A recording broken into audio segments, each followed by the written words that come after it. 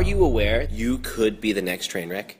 As long as you love me, yeah. The trials of being a teenager, period, is tumultuous, but you can't have a normal life if you're a superstar. Oh my God, that's too much! As long as you love me, we could be. There's so much talk about what you were going to do next. I'm the only one who can make those decisions because I'm going to have to live with my career for the rest of my life. As long as you love. I'd been chased by those same people and they were verbally assaulting me. Go back to America. They wanted to get a reaction out of me so that they could make me seem out of control. As long as you love me, yeah. I learned from that. When they really see it from my perspective, I'm a good person.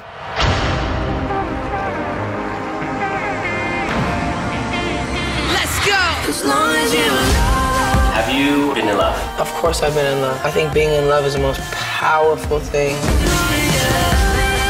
My favorite part is the intimate moments with the fans. All started with the fans, so it's gotta end with the fans. Everybody's trying to tear them apart. It's back to being the underdog. As long as you love me. Sometimes you have to take matters into your own hands and fly. People are like, why does he always lose his shirt? What's the point? You knew that was coming.